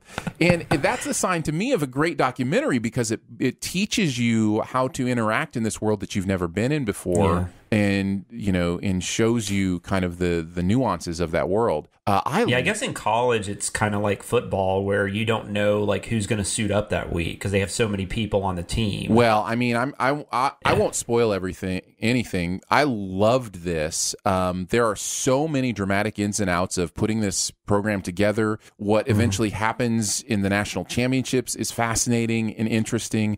The coach who coaches them is this really interesting person. Cool. I just found this whole thing. My wife and I both did. It was kind of one of those we didn't intend to binge, and it was like, oh, we have to watch the next episode together. And by the end of it, my wife is in tears. Like she is connected to these people so deeply. I'm like following them all on Instagram. I'm like, you know, that's cool. It's one of those things where you feel like you've got a new family that you've met through this docuseries, and I would have never expected it. So high recommend from me. I think Cheer is really well done. Cool. Yeah, I'm definitely going to check it out. My wife actually watched it because she was curious if it would be suitable for our daughter to watch, and I don't think she's quite made that decision yet. So she watched it without me, but I'm definitely going to check it out because I've only heard great things about it. So. Yeah, it's definitely real life. You know, I mean, they're not trying to sugarcoat things, and part of the fascination too is thinking, would I let my child do this? You know, like, and that's part of the thing I wonder in talking with you, Jonathan, is like, you know, knowing the absolute trauma the human body takes doing this sport at its highest levels is not unsimilar to having a boy want to play football, right? Like, it's the concussions that happen in cheer are legit and real. And for sure. Well, and my daughter does gymnastics too, which is also can be very damaging on the body. I mean, she's built for it. If you know, like she's got like the perfect build for it. But even then, I mean, like I said, you know, we were talking about fractures. I mean, she's already had a couple of minor injuries. It almost becomes, it's one of those things where it's not whether or not she'll get hurt, it's when. Yeah. Which is kind of scary. But, no, that's definitely the impression I got from this was you just, you know, that's why they have such a big cheer team. Even though they only put 20 on the mat, you know, when they do their full outs for competition, they have to have so many more to fill in when things happen. So yeah, it's fast. I just found it fascinating. It was fascinating. Oh, there's that word. If you're playing the drinking game at home, you just that was a lot. What is that? What is that about? The fascinating? Is that me? No, it's me. No, that's one of Aaron's words he loves. Yeah. It's a great word. I find many things fascinating. Okay, they're getting people drunk now, so calm down.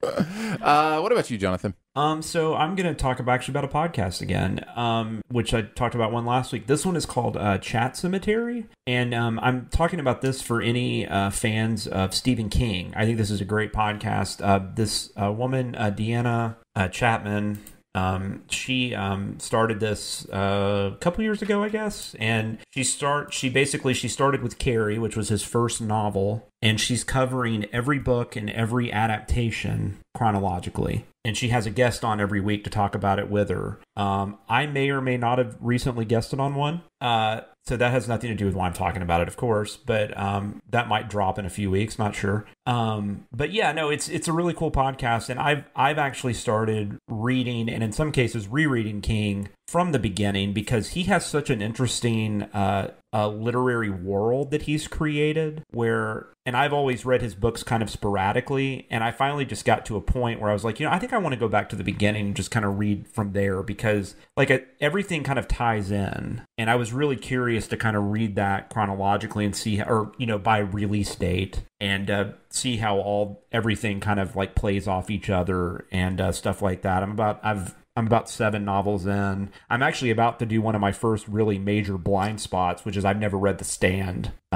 So I'm looking forward to that. So I've been kind of doing that like every other book I read. I'll throw a King novel in. But this podcast has been perfect for me to follow while I'm doing that, just to hear people talking about it. And I really enjoy it. And then, like I said, she was nice enough to ask me to be on here recently, and I recorded that. I think I'm actually going to record another one with her here in a few weeks. So that's also been a bonus. getting to be on these other people's great podcasts has been a lot of fun. So yeah, I wanted to pump it a lot. She's a very, very nice person, very great person, trying to make this her, she's got a couple other podcasts too, trying to make this like her career. And I think you guys should definitely check it out if you're a fan of Stephen King. It's called Chat Semetary. Now, the important question is Semetary spelled with a C or an S? It's spelled with an S. Of course it is. It's a great title, by the way. Like, I don't... Yeah. I'm envious when people come up with cool titles. Me too. Yeah. I love coming up with cool titles. It's one of my favorite things. No, that's why we're friends. Did you know that? That's the only reason. The only reason. That's the 6% this guy's a total loser. No. This guy's a dull hang. Okay. But man, can he come up with titles? I thought I could play it off, but once you started like digging on yourself, I'm like, no, that's my friend.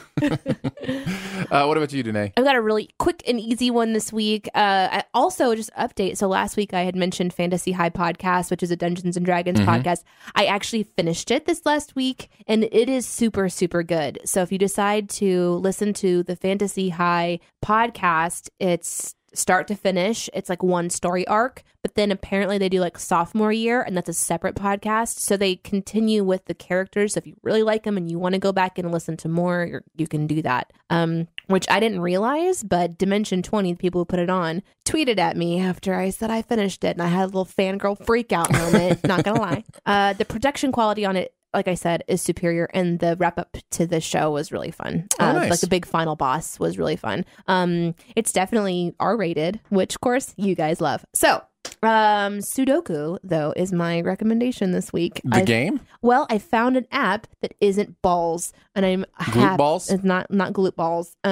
There's a lot of Sudoku apps out there. If you like Sudoku, you know this. This one is clean and simple, and there's not like ads. And I just think it's sharp, and it's like simplistic gameplay, which I look for when it's a game like Sudoku. You don't have to make it complicated. It's by Dustland Design. Dustland, Dustland Design. Is it just called Sudoku? Nice. It's Sudoku - the clean one. Is it really? I promise. Yeah.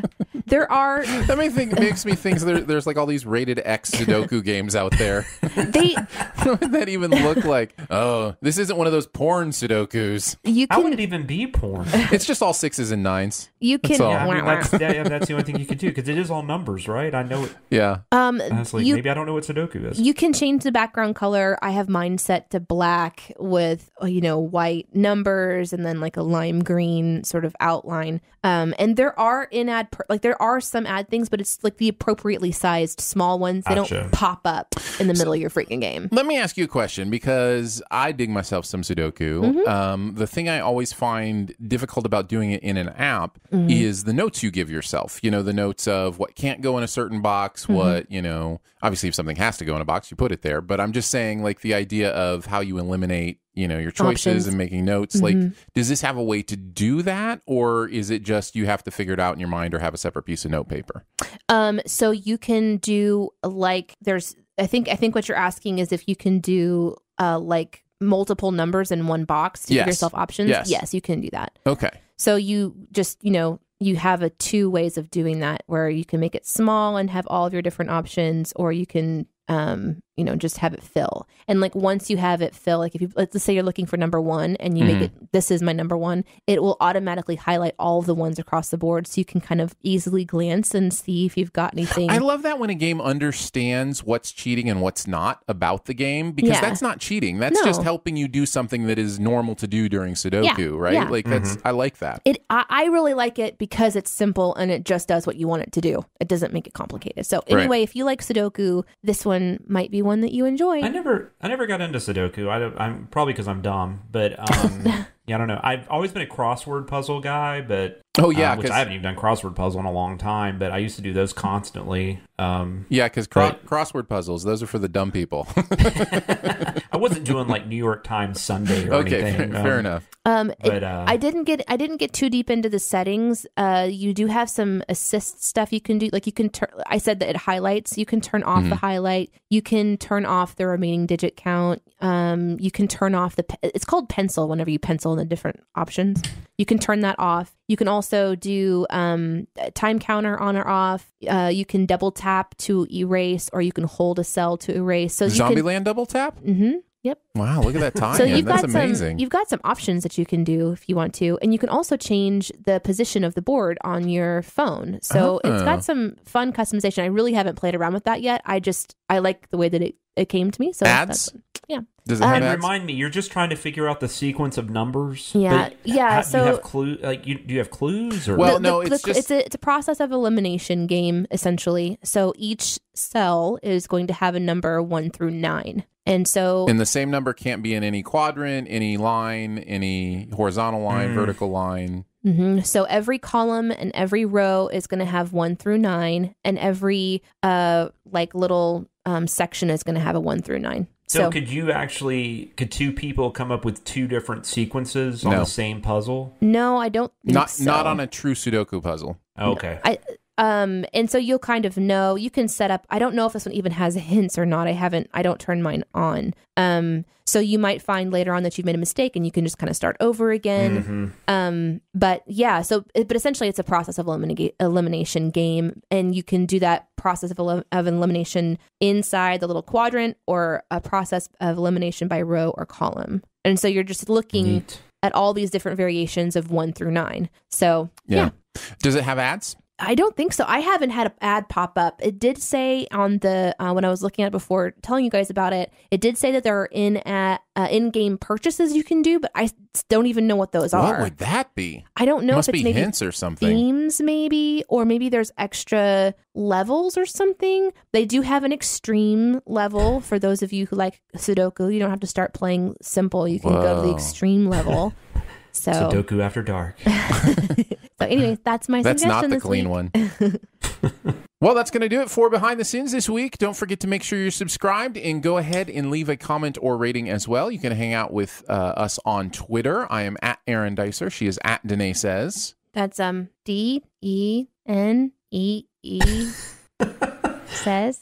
And he is at Sam Loomis 13. I wish you guys could have seen Aaron. He's just nodding like, get going, girl, get it. So for Jonathan Watkins, Danae Hughes, and myself, we'll see you next week.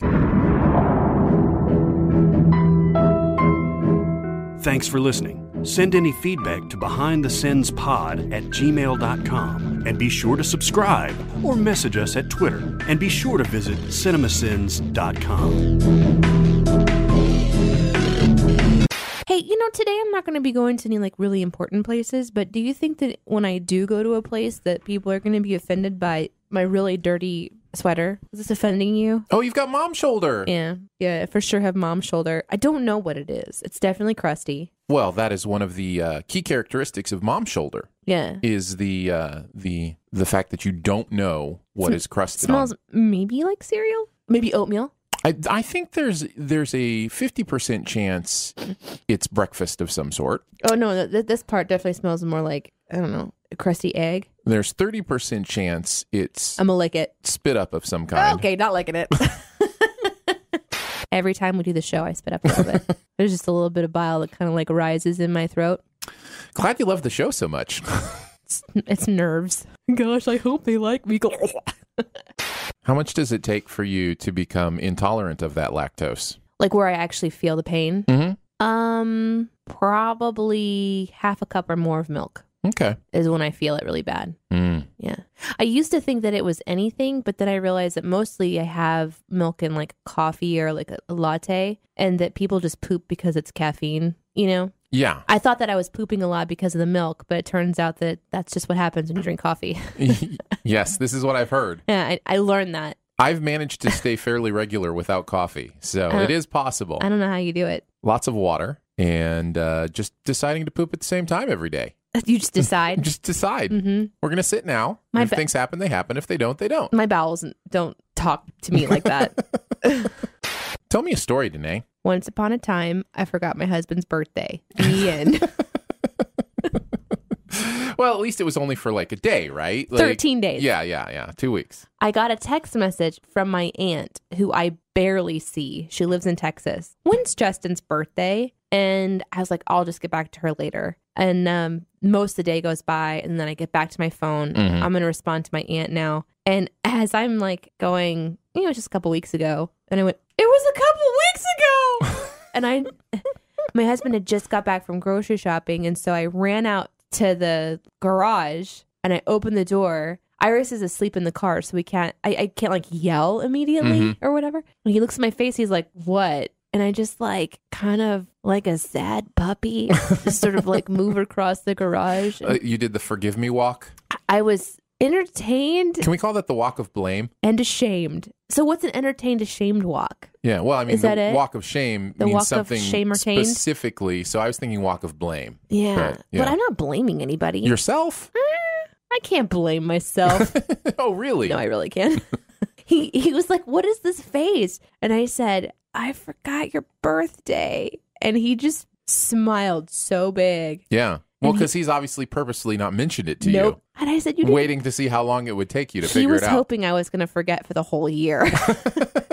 You get to next February and you're like, oh, wait, did we do this last year? Yeah. His plan was to say, so it's been a year. I'm not on Facebook anymore. Me either. So nobody, like, I'm not seeing anything there because I don't go there. Yep. I'm not getting messages. It's like the phone number thing. Because we have cell phones and we just push a face, we don't remember people's numbers anymore. And because people have Facebook, they don't remember people's birthdays. I had 2 reminders in my calendar. Okay, well, that's on you then. I am putting all of my brain power into my job right now, and it's showing. Like, there's other areas of my life that super need attention, and so I really need to work on that balance, but I can't blame my job. That's my fault. So we just had a really good laugh about it, and I just said I was sorry. And he was like, so how did you remember? Like, what prompted the memory? I was like, my aunt texted me. It's so cool that he's not angry about it or whatever. Like, I tell you, I'm married to another person who is not a remember my dates, buy me stuff kind of person, and it is my savior. Like we came through our anniversary last year, and neither of us gave each other anything. So it's kind of like we're not built that way. Thankfully, either one of us, because if one of us was. Yeah. It would be rough. Well, that's the thing is I'm not that way. If he forgot something, it really wouldn't bother me either. I'm an everyday guy. Like I'm celebrate it when you think it, when you feel it kind of guy. I'm a birthday everyday person. For sure. Give me presents you celebrate every day. the people in your life when you think about them. With presents. With gifts. Well, see, that's the thing. Neither of us are gifts people. Like gifts don't mean anything to us. It's Buy me something. It's a waste of money. It means you love me. Hey, Jonathan, I fixed it all. Guess what I did? I maybe fractured my foot. Yay! Oh, no. How was I going to guess that? Well, you weren't. How did you do that, though? I don't know. Maybe I was stepping on a step and only part of my foot actually hit the step. And so then when I put my body weight to bring the rest of me onto the, it crumpled. And I definitely heard pops and snaps. Yeah. It's weird because I can technically walk on it. I can put pressure on it. And there's certain ways to move that don't hurt at all. But it hurts all the time. But it's not like the kind of pain that I would. When did this happen? I think yesterday. Or start hurting? Yesterday. Yeah. Well, my mom, she had a break in her foot that was so small that she could totally walk on it. But then when they took an x-ray, they saw that it was all these little spider fractures. And so then she had to wear a boot for a while it healed. And so then here I am going, well, maybe I did break something, but I can still use it. So how long do I go before I go to the doctor? Because I am a avoid the doctor until you're on death's door person. Yeah, I would just go get an x-ray. There's no reason not to. And from what I understand, there's not a whole lot they can do about it other than put you in a boot, tape you up, something. Right. So why don't I just wear my own boots? I'm wearing boots today, I mean, if you had a friend, if you lived here, my wife would totally hook you up with a boot. If you had a friend that was an orthotist or knew an orthotist, you could probably, But if it ends up being something more serious, I thought you were gonna say that you were gonna totally hook me up with an X-ray machine, and I was like, sweet man. No, my wife is I didn't know if you know that. She's a prosthetist orthotist. She fits people with like orthotics and stuff. Did we all of a sudden start talking about dinosaurs? What are these words you're saying? Orthotist. I swear Alan Grant was looking for the prosthetist dorsthetist on Jurassic Park. Are you guys as scared as I am about the coronavirus? I'm like terrified. Nope, not at all. And I not don't want to leave my house. Well, I mean, what are you scared you're going to catch it? I don't know.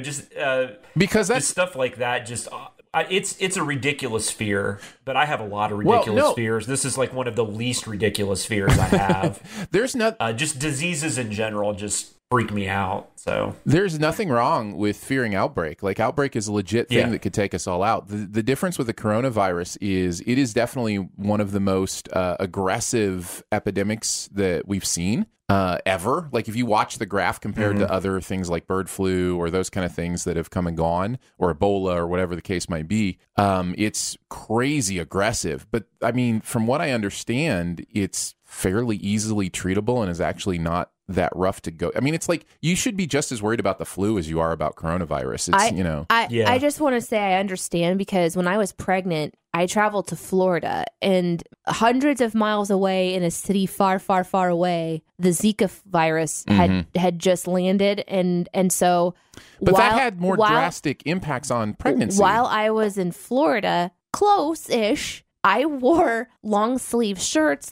I wore pants. I like completely tried to cover myself so that whenever I was outside, I went and got all natural bug repellent and just sprayed myself every time I was going outside because I was super freaked out. And there was like this whole Zika thing going on. And people at the conference were like, "You're really pregnant. What are you doing in Florida?" And I'm like, "Stop it." It took me. Yeah, that's a good thing to say. It was so scary to go to Florida. That was one of the scariest things I've ever done. You're like, couldn't you just call me fat? Like I would have preferred that over. Just say I'm gonna pop. No, you didn't like lick any desks while you were there. No. Okay. No, you guys are missing out on the desk licking. No, Aaron, you very much have said that was a dumb thing. Don't even play. Listen, I'm glad I went through it. You know, life teaches you things. No. No, but I think because they were shutting down like major business, like, you know, major money making things like film productions and stuff like that. And it's probably because we have more media now too, so we hear about that stuff. Yeah. More than we did like 20 years ago. But I guess that's where I started getting like, man, they're really like just like shutting the country down. Yep. Well, Mike Pence is here to save the day, so we're all going to be fine. I had an Independence Day meal with one of my children this week. It's not the 4th of July, dude. I know. Independence Day meal for us is when our children are like, "I'm moving out." Oh, snap. You mean to leave the nest meal? Yeah. Is this the oldest? No. I take it? No, it's the youngest. He's only 14. He's 15, by the way, and has a driver's permit. It's crazy. That's crazy. No, my second oldest, who is 19, he's moving in with some friends. And so we took him out to lunch and talked about adulting stuff and, you know, making sure he's ready. And he seems to have a good plan. How far away from you is he going to be? Not far, 10 minutes. So he's kind of feeling his independence, and that's like it's a big day. That's the goal, right? It's a big day. Yeah. So he's going to realize quickly he hates roommates. Although you've got a big household, well, so he already lives with roommates. Yeah. That's the thing. He lives with a brother in his room, roommates. Yeah, he's going to have his own. He's going to love having freedom. He's going to have his own room for the first time in his life. So yeah, nice. He's going to do what I did, which is the room that you live in. Don't say that. Don't say that, Danae. What did I do that's so jacked? I guess you know so many of my stories. I know a lot of your stories from when you were finding your independence. Yeah. I definitely wouldn't recommend some of the choices I made. But right. I'm thinking that's of all this, I'm saying. I'm thinking of this one particular house. Now, this is the house I'm just saying during this time of their life, if you could, abstain from they're going to be just like me. Oh, no. You should go give his son some tips, Danae. Yeah, first, don't move with the mice in your home. Don't take them with you. Check all your boxes. Yeah. So you don't move a mom and baby. Go buy a used desk and lick it. Yes, of course, that'll help. So wait, so you accidentally packed mice? That's just kind of now hitting me. In that house, when I finally got around to unpacking some stuff, I had this big trash. It was a pink plastic trash can that was actually meant to be like a laundry basket, but it was like looked like a big, tall, pink trash can, solid plastic, and it was filled with my shoes. I just put all my shoes in there, put them in my car, and moved to the next place. And then my favorite shoes were on top, so I was like, you know what? I'm going to go through. I'm going to get all my shoes out. So I start to get all my shoes, and when I get towards the bottom, I had these cork wedge shoes. So they were wedge and they're made of cork, and they had. Is that why they call them cork wedge shoes? Shut up. I'm trying to describe them for anyone who doesn't understand fashion. Doesn't understand the words you just said? Fucking you. Can you explain what a Velcro tennis shoe is next, You know please? what? I think I'm done. The mouse had burrowed into the cork. Uh-huh. Oh, you were freaking me out.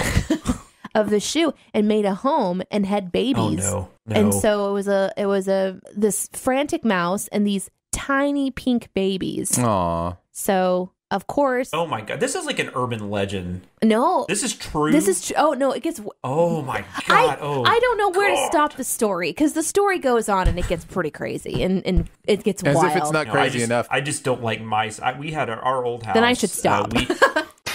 So you've got the little old mousie that lived in the shoe. Yeah, had for so real. many children she didn't know what to do. What happened next? That's just terrifying. Well, the joke then became that because I was such a messy person at that time, I didn't have any at that time. I'm much better, dude. What the hell? I'm sorry. For whatever reason today, I'm picking trying to shit give up to throw at you. Yeah, right now. no. I'm trying. These are pins. They have pokey edges. This is gonna hit you in the face, be man. fair. You do this to Aaron every week. I was gonna say, for whatever reason, this week I'm giving it back. You know, so I'll stop if it's getting to you. I'll stop. No, you are it's a lot fine. cleaner No. than you used to be. That is for sure. Yeah, fuck you.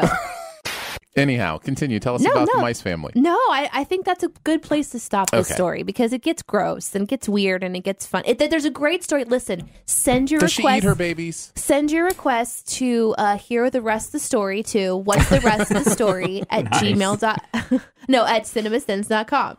By the way, we did get lots of emails. Not lots. I got one. I got two, technically. Yeah. Did you get emails? I got an email to, email suggestions at cinemasins.com. They suggested fascinating at cinemasins.com. I got one from... You guys are going to love this. Hold on a second. I got one from JDub to here's your dang review, Danae at cinemasins.com. Except that one doesn't exist. No, I made it. Oh, you did? Because someone We didn't even talk about that in the show. Yeah, we did. No, that one's not in the show anywhere. Really? Yeah, that's when he just made that up as a joke. Well, it and then exists you made now. it. So now people are making up joke emails on Twitter. Dang it! They sent a screenshot of their review of us because we're asking for the iTunes to actually leave a physical written review, not just the wonderful stars that you guys have been giving. So let me make sure I understand this email that it actually exists now is here's your dang review, Danae, at cinemasins.com. Yes. All right. And you got, which one? You got an email suggestion? Email suggestions at cinemasins.com. Yes. Which technically he should have gone through that email first to get the here's your dang review email. Oh my God. We are creating such a nightmare for ourselves. Hey, Jonathan, if you want any obscure email to send to you, you just tell me, man. We'll make it happen. I'm good. Yeah, I'm good. Okay, I'm good at cinemasins.com. Okay, I'm making it for you now. Goes to Jonathan. All right, you now have I'm good at cinemasins.com. And what was the one that I needed to make for myself? Next week, Danae has no more admin I know. abilities. I'm minutes away. It's like Chris is like, where did this bill come from? What did this cease and desist order come from Gmail? We find out each of these custom emails is costing us $100. We have this bill for $10,000 a month. What's going on? I don't know. I just started making A at cinemasins.com. Listen, Chris, B at cinemasins. if you have a problem, just send an email to what's going on with the cost of our emails at cinemasins.com.